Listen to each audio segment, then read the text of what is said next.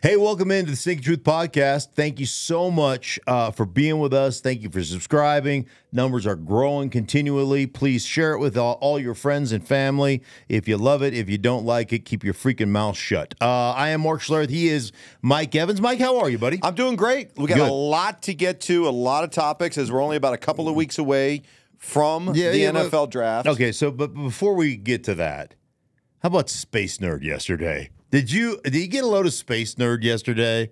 The Eclipse? Oh, my gosh. Space Nerd. Space Nerd on TV. Okay. So my wife's got the news on, and I'm like, oh, my God, it's going to start now. It's a golden ring. It's a golden ring. Like, shut up, Space Nerd. Like, okay, I get it. The moon gets in front of the sun. Boom, there's a shadow.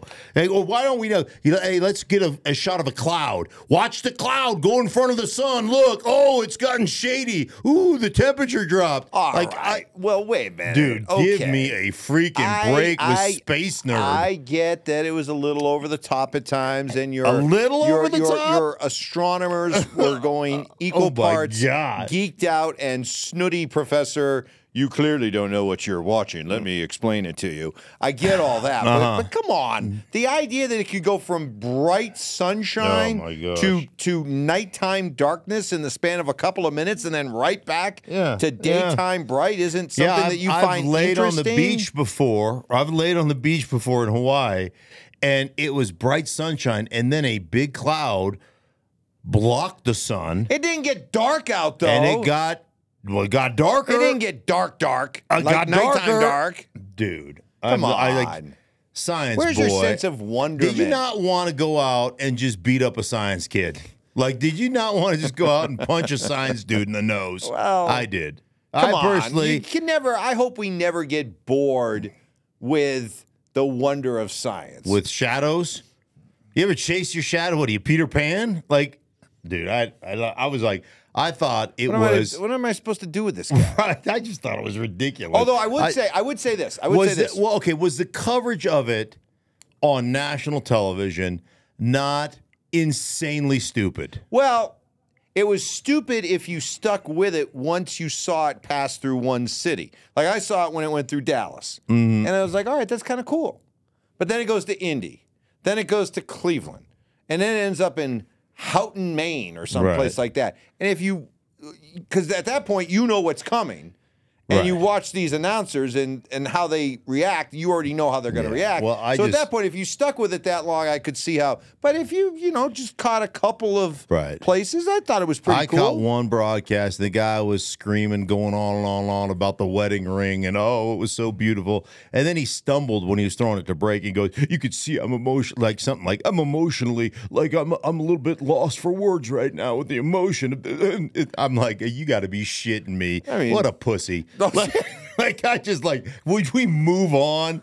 And can we move on from Astro Boy? Wow. Lord have mercy. I apologize for my language. You would not last long on the USS Enterprise because your interest in going where no man has ever gone before. You'd be like, been there, done that, not interested. It did interest me enough to read an article. And I found one article really incredible that they've actually, with a high-powered telescope, they have actually found life on a planet. Okay. Yeah, they found corn in your anus. corn in your anus. I don't know whether to laugh or cry, people. I really don't. Oh, that's a good one. I really don't. That's a good one. That's a knee slapper right there. Okay. That's a knee slapper. All right, I've had my piece. Are you ready to talk some football here? Why not? This is why people come here, not for your takes on science. Space nerds. Okay. What do you call them? Space nerds? Space nerds, Astro Space boys, whatever they are, yeah. So Merril Hoge, you know Merril pretty well from your... Hoge's my boy. Yeah, I love Merril. Your days at ESPN. Idaho State, by the way. Merril Hoge played at Idaho State. I played at Idaho. So bitter rivals. Let's establish his credentials, his bona fides. Is this a guy who you respect for the work he puts into evaluating players, evaluating film? Absolutely. When we worked together at ESPN, Merril covered the draft, forever. Okay. And, dude, that dude nailed so many Like, he would just come out and say, this dude's not going to play well at the NFL level. And he would be right. There were so many times he was just dead. I mean, just dead on. So against that backdrop, then, here's what he had to say about Drake Maye, who many people feel will either be the second or third quarterback off the board. He said, quote, Drake Maye is the kind of player that will get you fired, especially if you draft him in the top 5 or top 3. He's going to get you fired. I studied him for 2 years. I watched every one of his games last year. His last game against North Carolina State was probably the most embarrassing display I've seen from a guy who is supposed to be an elite franchise quarterback. He's erratic. He's everywhere. Yeah. So you know that I evaluated Drake Maye, and I didn't watch a year's worth of tape. I watched several games that he played. And my evaluation for you, as we do a local radio show here in Denver, Colorado, and we're talking about the draft all the time, and, you know, the Broncos are, you know, obviously minus a quarterback since they moved on from everybody's favorite Russ Williams, or Russ, what's his name? Wilson? Russell. I'll never forget you, Russell Williams. You've moved on. Oh, my Lord. Anyhow, so what were we talking about? Merril Hoge. Oh, Drake yeah, Maye. Hoge. Yeah, Drake Maye. So, yeah, I looked at Drake Maye, and there was a couple of things that concerned me. One, I thought mechanically he was very loopy. He had long arm mechanics, right? Really loopy as he throws. And then two, I thought he was really inaccurate on underneath and intermediate throws. Just some really bad balls. Now, it's funny because you get into the national television kind of analysts, right? And they talk about some of the things that he can do. They talk about, the big play over the top, or the athleticism to scramble, and he threw the deep ball really well, all these things, right? And I would tell you that I'm more interested in a guy that can do the boring well. And he doesn't do the boring well. And I don't know how often a guy that can't execute the offense underneath and take the boring, take the stuff that gets you first downs, that keeps you on schedule, I don't know if that guy ever becomes great at that. See, people marvel at the things that happen 3 times a game. Oh my God! Did you see that throw? He scrambled around, and then he threw it. Like we see it in the workouts all the time, right? The pro days. Oh my God! He was scrambling to the right, and he turned back. He threw it to the left, and it went 67 yards, and it was a perfect dime.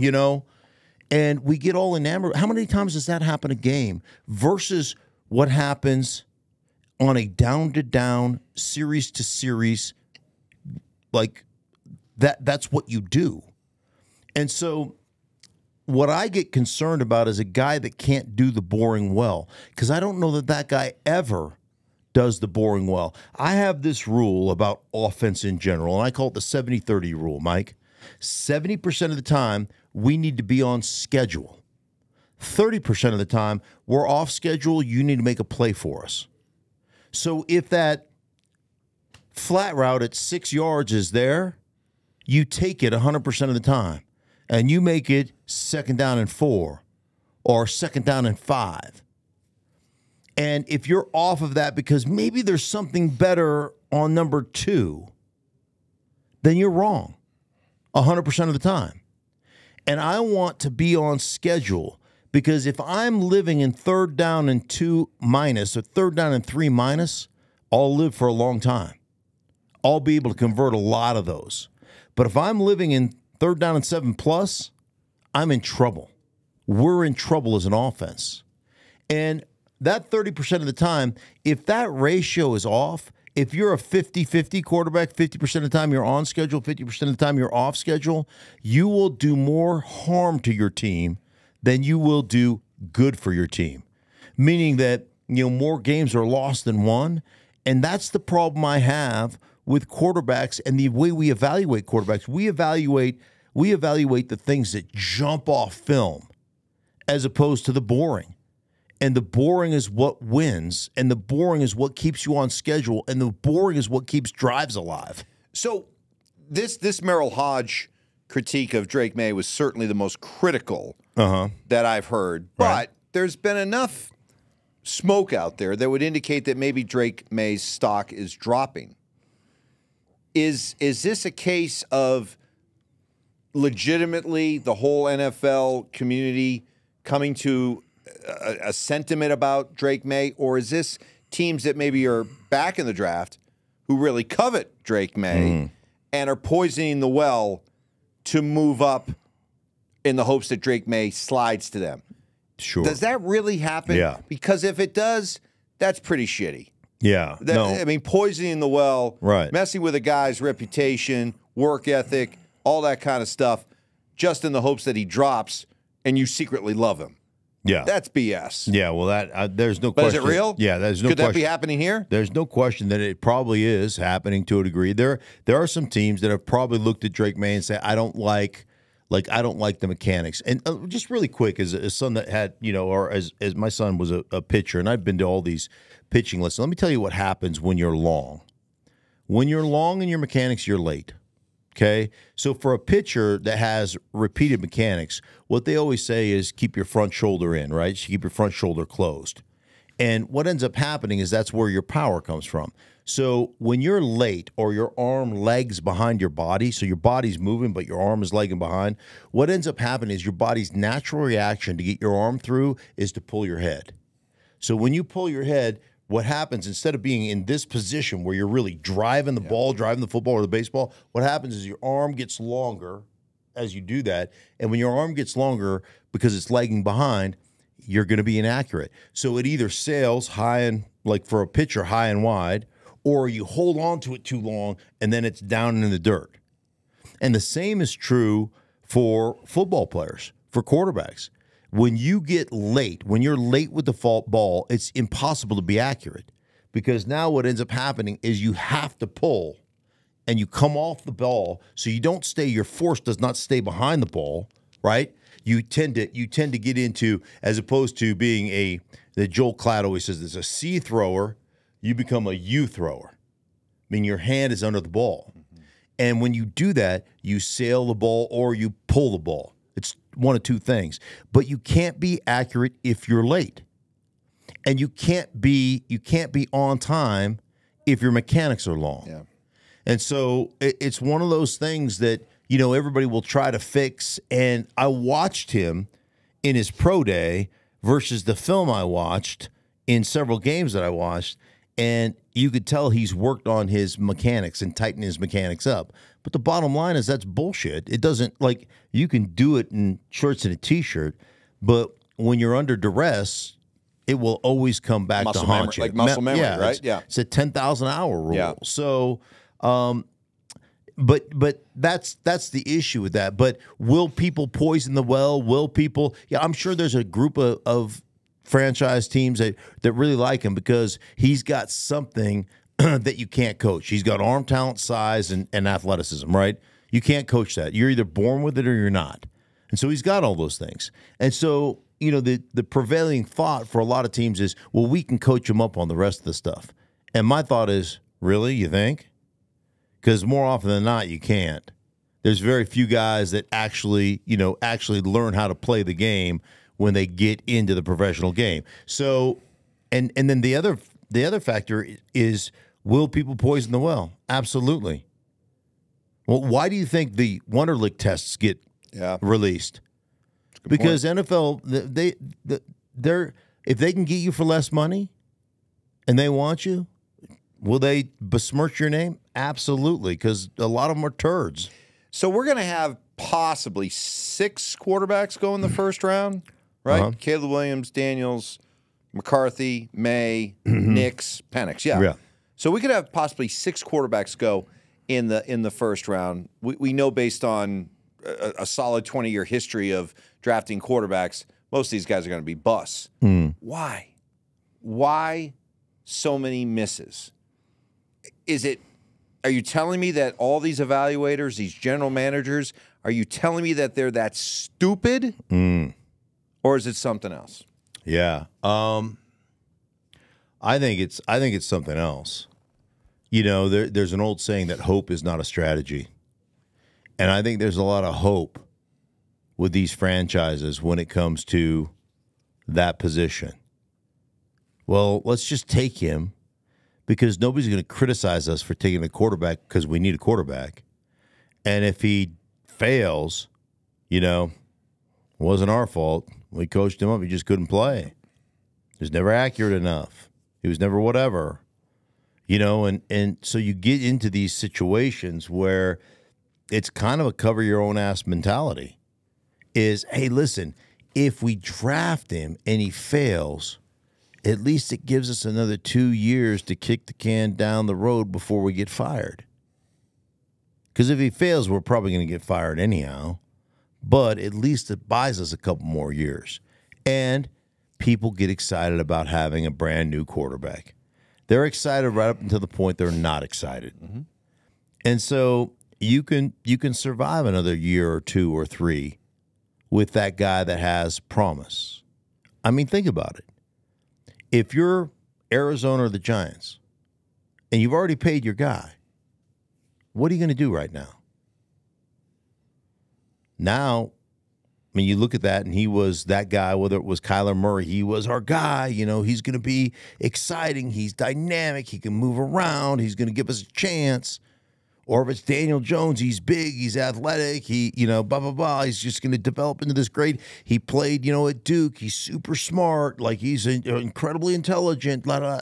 Like, and deep down inside, if you're that franchise, you know what you know? This dude ain't taking us to the promised land. This dude does not pass the confetti test. Nope, I can't see confetti falling on him while he's holding up the Lombardi trophy. But you can see, can't you, why that would appeal to a general manager if that's how he looks at these prospects. If he doesn't see a prospect that he truly, truly loves. Right. But if he takes the quarterback, think about what it's done. Because you're right, young quarterbacks drafted in the first round inspire a lot of hope, a lot of excitement, and it also creates that, because you know how the fan base is going to react if that young quarterback doesn't work out right away. There'll be a litany of excuses that will be made for that quarterback. Oh, the system's not right. Right. Oh, he doesn't have enough around him. Oh, the offensive coordinator stinks. Oh, the head coach is a defensive-minded head coach. We got to get. So there'll be all these excuses made, and pretty soon, as a general manager, you're sitting back going, "Damn, I got 4 years out of this guy before I have to truly admit that he can't play." Right. I could see the appeal. I could see the appeal of that for a general manager. You go through when you figure out internally that he's not very good, and you figure that out pretty quickly. But then you go through the litany of excuses, like you talked about, and so, hey, man, we need more. We need to surround him with receivers. You know, then you do that. Well, our offensive line is not very good. Like, you do that, and then the next thing you know, you got 5 years that you've survived.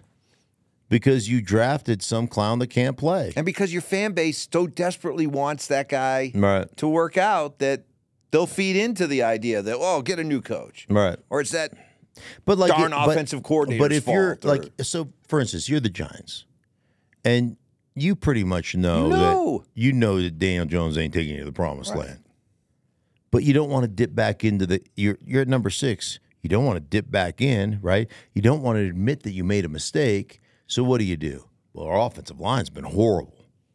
We haven't had, our receiving core has not been healthy.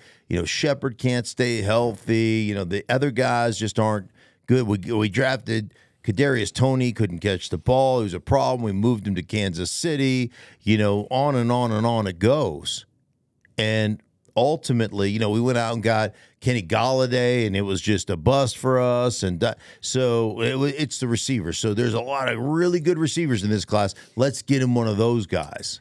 I'm watching what's going on and what I'm hearing coming out of L.A. with the Chargers, and I'm curious if Jim Harbaugh would have been taking this same tack if he didn't already have an established starter in Justin Herbert. But, man, even the offensive lineman in you, hold on now, even the offensive lineman in you, is Harbaugh not taking this a little too far with his, everything revolves around the offensive line talk? No, he is not. No. Not a little too much? Dude, I went and watched Harbaugh clips in my office. I put a tie on the doorknob, told my wife not to come in here. I'm watching the Chargers Harbaugh clips right now. Yeah, they had football porn. Yeah, they had a guy. I don't even know who it is. Some guy talking about everything we do is going to be revolving around the offensive line, our strength and conditioning program, or everybody else is going to have to adjust. Our receivers are going to have to adjust because this is what we're doing it for. And I shed a little tear. I was like, "This is beautiful, man. This is beautiful." No, I think ultimately, if I was a Charger fan, man, I'd be so excited from the departure of the garbage that has been going on, and the analytics, finding ways to lose via analytics organization that you have been over the years. I find that aspect of it. The other thing is, from a cultural standpoint, man, there is no position that I've ever been around that is more in it for the other guy, because you realize how dependent you are on the other guy. So, I say this all the time. Like, there's the most beautiful thing in the world is to walk in to an offensive line meeting on Monday after a game and watch guys fight each other to take responsibility for mistakes. Do you know how rare that is? I've been in a meeting where I gave up a sack or a pressure, and Gary Zimmerman or Tony Jones, my left tackle, would be like, "Oh, no, man. I had a pretty tight,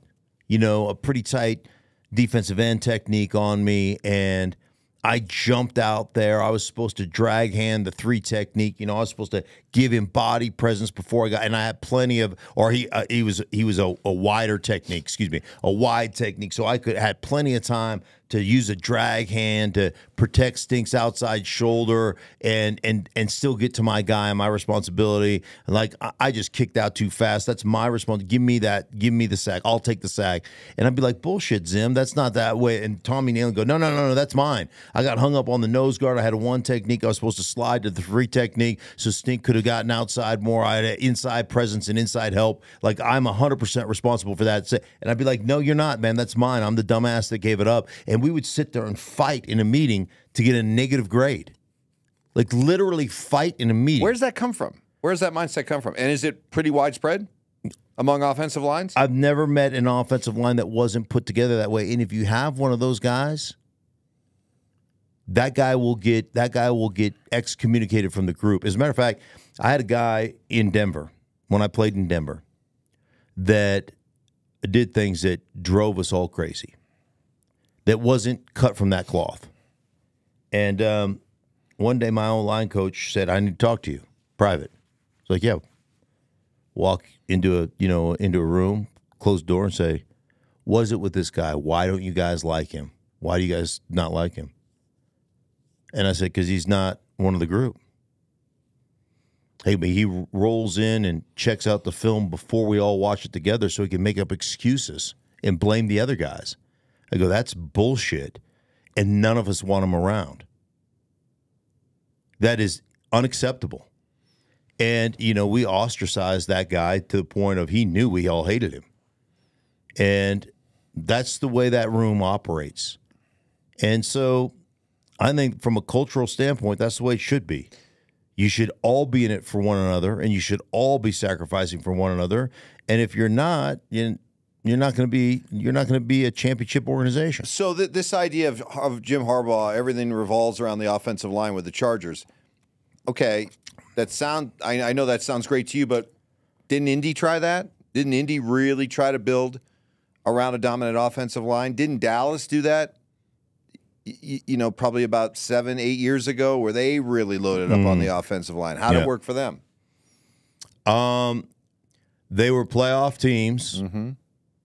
And, and ultimately, I think it worked well for them, but they didn't win championships. And you're talking about championships, and then so. Well, in the case of Indy and Dallas, those two teams, I mean, they didn't really even come close. Well, they got the playoffs. Yeah, I mean, you get to the playoffs. I'm talking about the Super Bowl. Right. You get to the playoffs, then you've got everybody's got a chance. But then it comes down to, there's a lot of other factors that obviously go into that. But I tell you what, you want to win 80% of the, if you're just on a pick 'em pool, like pick the team that's going to win, you want to win about 80% of your games that you pick. Just show me who has the dominant fronts, offensive and defensive lines. I'll show you who's going to win the game, probably at an 80% clip.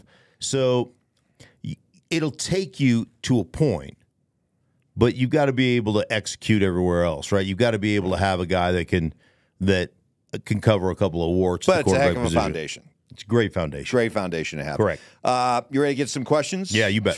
From you guys, the great viewers. Here's one from Jordan Vanek. Mark, if you're a rookie coming into the NFL this year, which 3 coaches would you want to play for? 3 coaches I'd like to play for. I'd like to play for Kyle Shanahan, because I think there's probably nobody better in football at understanding everybody's issues.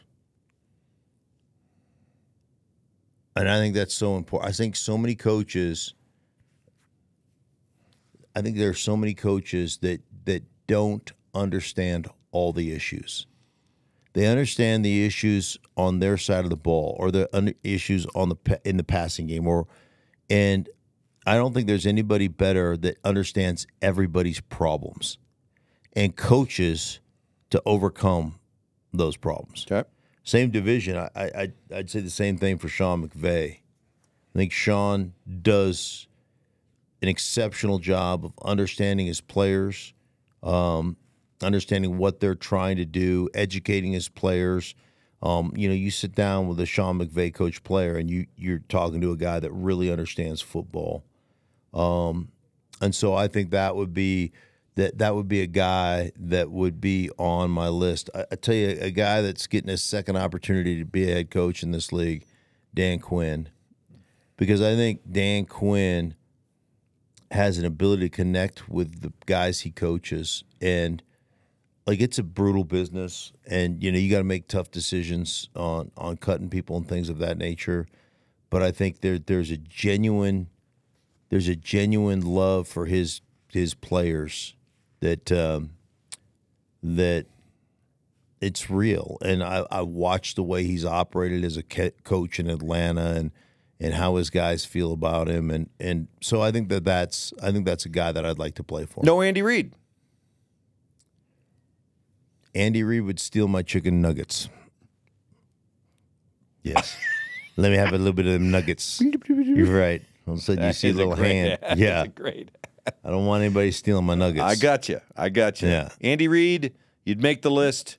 You're on my list. But Mark doesn't want you to take his nuggets. No, I don't want you to steal my food, Andy. Yes. Yeah. And his corn. He's a big believer in corn. That's right. Leave his corn alone. Leave my corn alone. Leave his corn. Here's another question for you. Mark, what should the Bears do with the 9th pick?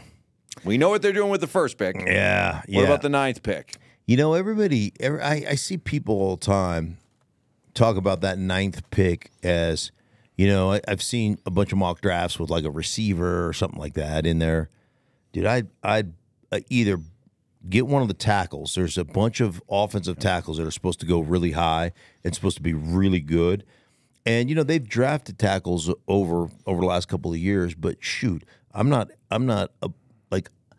moving from outside as a tackle to inside it's a pretty easy move. You got guys on both sides of you. You're playing in a phone booth.